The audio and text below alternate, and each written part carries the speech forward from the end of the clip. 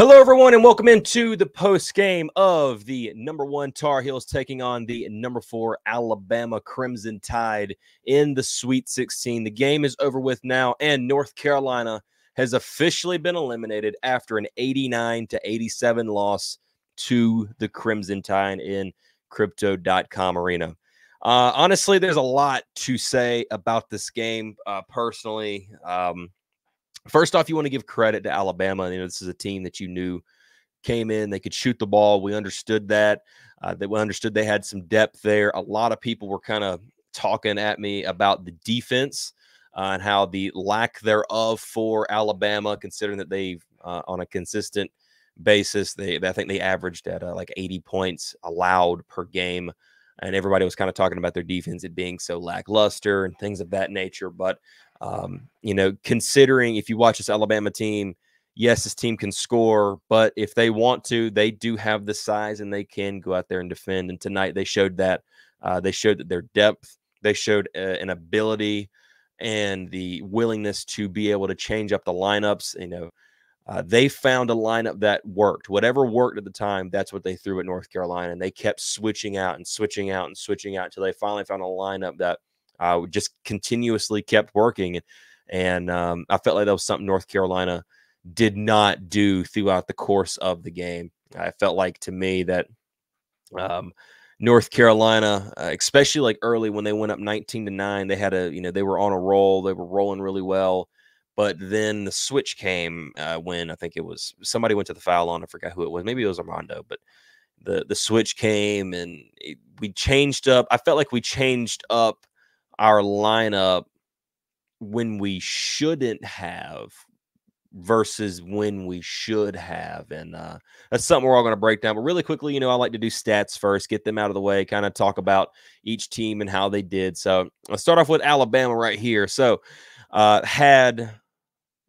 almost had 4 players with 20-plus points. Nelson, he came in and he ended up dropping 24 points. He had 5 blocks, a steal, an assist, and 12 rebounds for Nelson. Great career game for him. Definitely a game I'm sure he's extremely proud of. And, if he's able to continue to build on that, Alabama can be pretty scary, especially as Mark Spears come out and scored 18 points, had 3 turnovers, 2 steals, 2 assists, and 2 rebounds as well. He shot 7 of 14 from the field, 2 of 7 from the three-point line. Nelson shot 6 of 9 from the field and hit both of his three-point shots, 10 of 13 from the foul line for Nelson.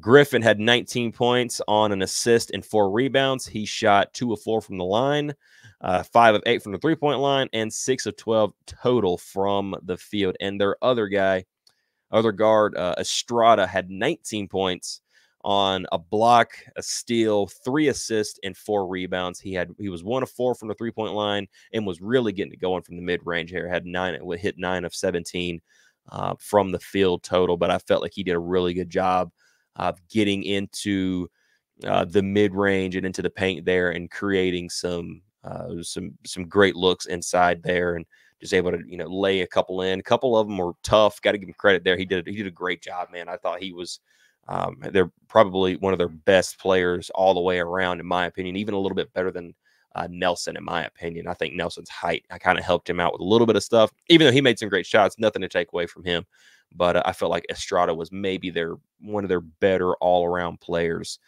throughout the entire course of the game. But as a team, Alabama shot 32 of 67 from the field. That is good enough for 47.8%. They went 11 of 26 from the three-point line. That is 42.3%. And they hit 14 of 20 free throws. That is 70%. And over to North Carolina. Honestly, kind of very similar. 4 players that almost were up to 20 points. Those players were Harrison Ingram. He had 12 points on a block, 2 steals, 5 assists, and 9 rebounds. Thought it was a really good game from him. 5 of 12 from the field, 2 of 6 from the three-point line. Armando Bacot finishes with 19 points. This is the last game in a Tar Heel jersey, too. You hate to say it, but it's true. 19 points for him, had a block, 2 steals, 12 rebounds. He was 3 of 4 from the free throw line and 8 of 18 from the field. Elliot Cadeau, 8 points, 3 of 9 from the field, 2 of 5 from the three-point line, had 2 rebounds and an assist. RJ Davis, even though he had a really slow start, did start getting going a little bit there in the second half.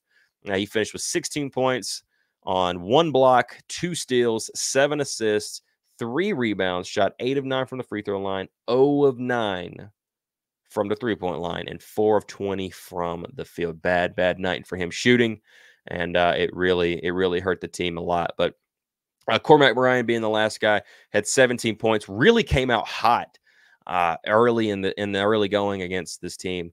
We had 17 points, 2 steals, an assist, 5 rebounds, 2 of 2 from the free throw line, 5 of 8 from the three-point line, and 5 of 10 total. As a team, North Carolina shot 30 of 78 from the field. That is good for 38.5%. 12 of 32 from the three-point line. That is good enough for 37.5%. And 15 of 17 from the free throw line. That is 88.2%. Well, now that all the stats are out of the way, we can finally talk about this game. What do I think? What happened? What went wrong? What is the primary reason for North Carolina's loss? Quite frankly, I don't have one. I don't have a primary reason they lost. The only thing to me that sticks out more than anything is in the first half, I thought Elliott and Seth Trimble played well. I really did. I thought Elliott was getting after it. They were taking, Alabama did a good job of keeping their offense moving. And this is something that I have consistently talked about throughout the season with this basketball team. Carolina has a tendency, and not every game, but you see it pretty consistently, where on offense, they run the same set over and over again instead of doing like Alabama did. So Alabama, we know, can shoot the 3 ball, right? Everybody knew that going into the game. They score on an average 90 points per game. That's their average right now. So obviously this team can score, right? But North Carolina is not a team to sneeze at when it comes to scoring either. But the biggest problem is Carolina's offenses move a lot.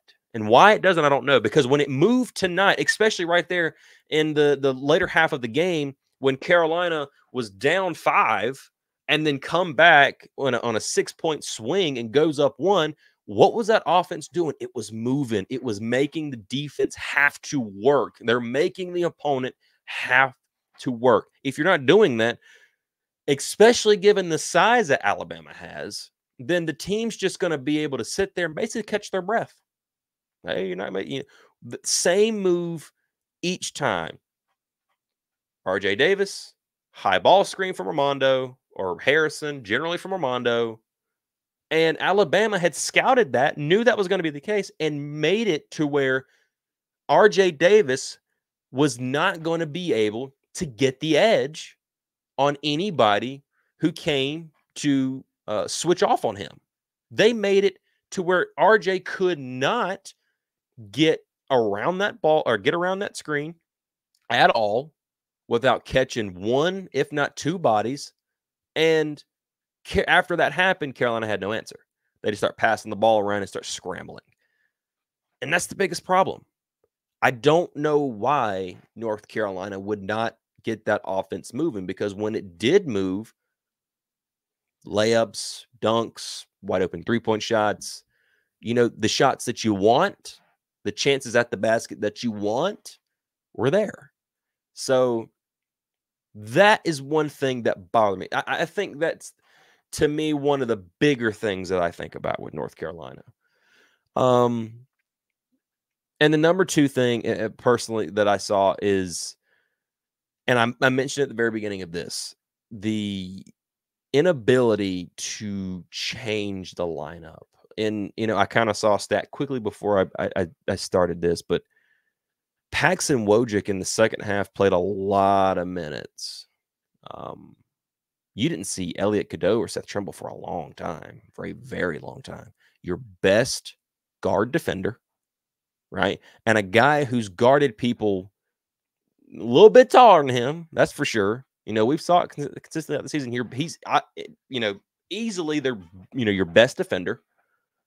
He sat on the bench for a while.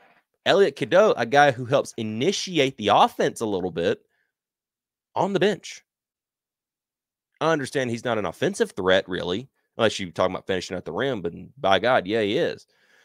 But maybe you get him out there to help initiate the offense, because RJ Davis, considering the type of night that he was having, and I give credit to North Carolina and saying, RJ Davis had that bad of a night and they stayed in this game.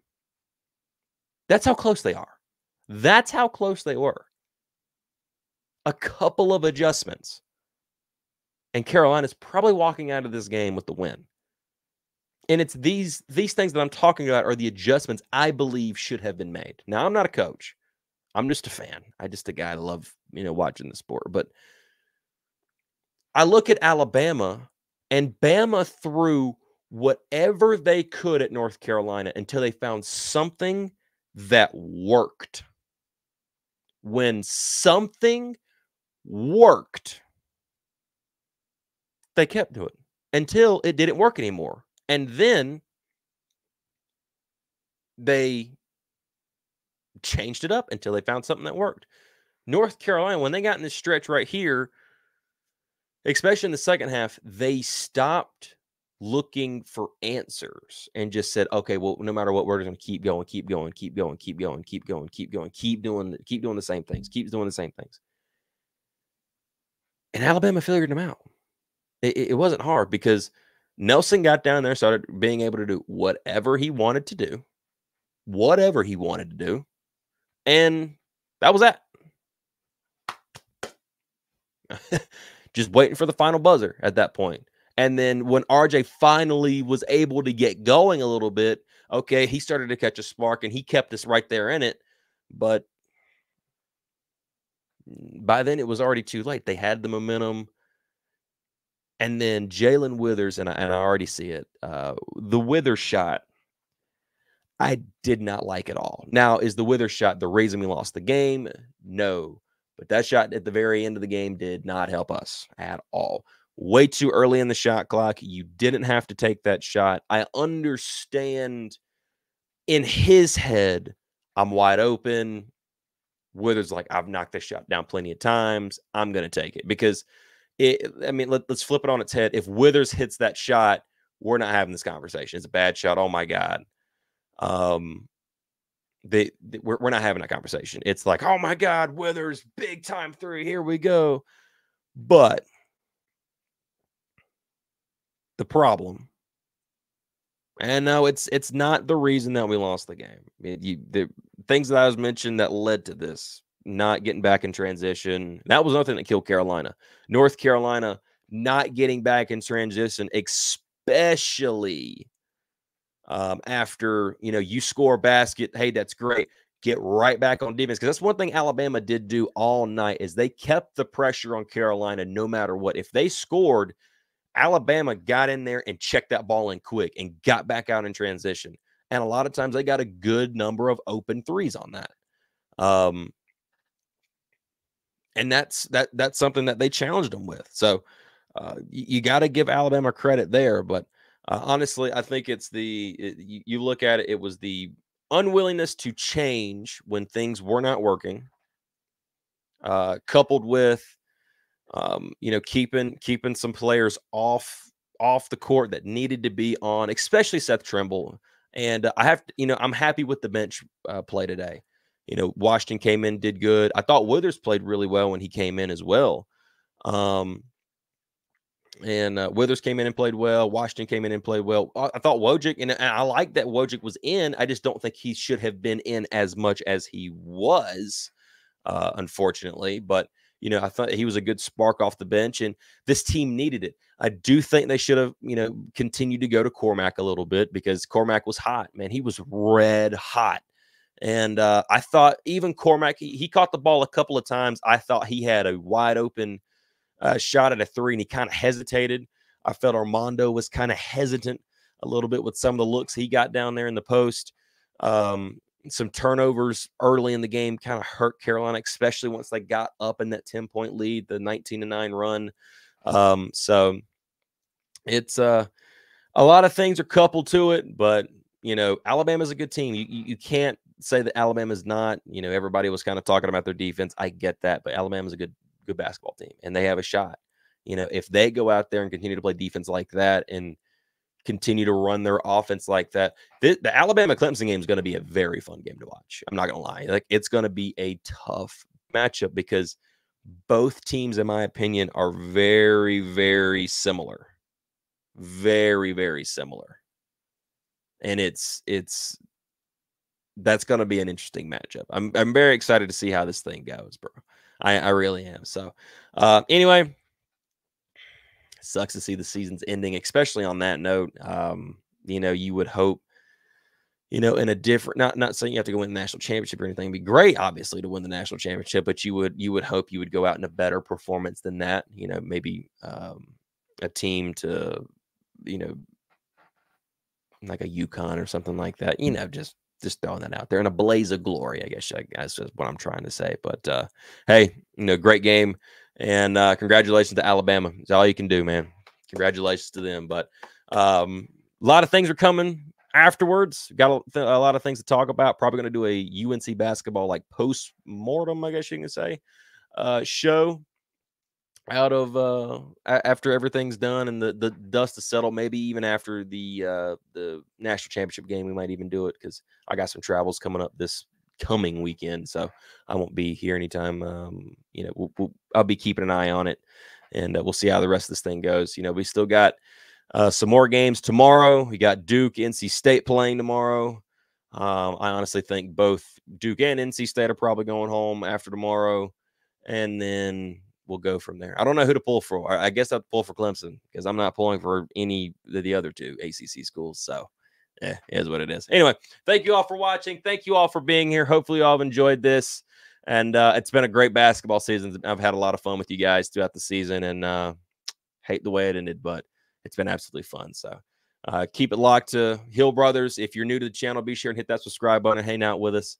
And get ready to enjoy some more stuff. We got football season starting up, and baseball's going pretty hot right now. I know they're getting ready to play Wake Forest. That'll be a fun game, or a fun series. So it'll be a good time, man. Anyway, thank you all for watching. Thank you all for being here. And as always, go Heels. You don't want none. I'm good.